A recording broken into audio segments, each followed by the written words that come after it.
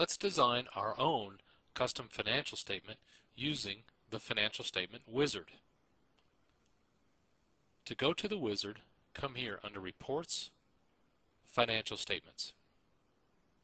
Down here in the lower right-hand corner is the Financial Statement Wizard. Click on here and we have an introduction to the wizard. Let's click on Next. The first thing we'll do on this window is choose a financial statement template. Peachtree comes with a number of financial statement templates.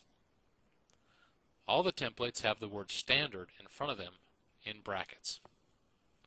Let's design a custom income statement. Down here we'll want to change the name of the income statement. Let's design a departmental income statement.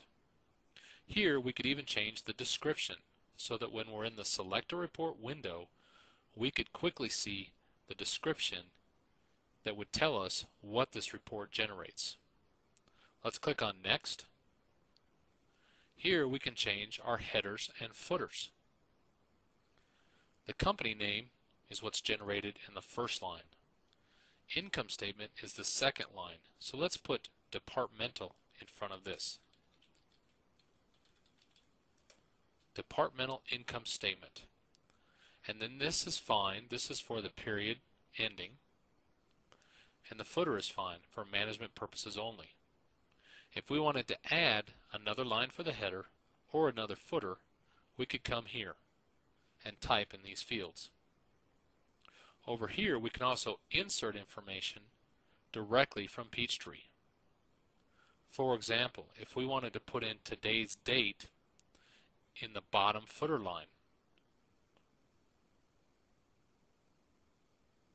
let's click on Next.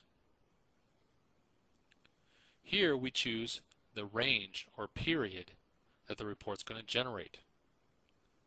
Current period will default to the period that Peachtree is set to. You click on the down arrow here and you can define a range or tell Peachtree to generate the information for the current 3 months.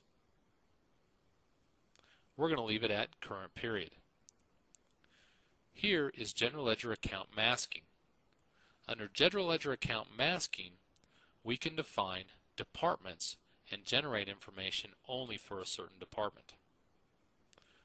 Masking and departments are covered in another training video. Let's come here and set up an account mask. We're going to have 6 stars, then a capital AV. This is going to generate a departmental income statement for department AV, which means that all GL account numbers ending with the 7th and 8th digit of capital AV will be included in this report. We'll click on Next. Here we can set our column properties. Up here we can add 30 columns to our financial statements. Let's look at each one of these columns. When we select the column here, information is displayed on this side. Let's look at an activity column. You can see under activity we're going to have some information over here, time frame, and here's one of interest, rounding. If we just want whole dollars and not cents, we could select that here. Here's alignment and indentions.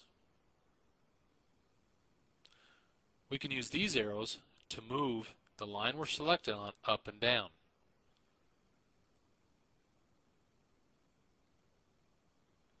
Here's our year-to-date row. Once again, let's change this to whole dollars. Let's click on Next. Here we can set our column options. Let's look at this. Let's go to the activity and you can see that account mask is already set. If we wanted a secondary title, we could put that in here and we can determine the width of the column. If we want the dollar sign to appear, we'll leave this checked. Next. Here we can change fonts for our headers and footers, along with columns. Next. And then this is the formatting and default printer screen. Let's not see zero amounts, but we'll leave the rest of this checked. Let's click on Next, and now we've just designed our own departmental income statement. And let's click on Finish. And you can see that we get an income statement that only includes information for this department.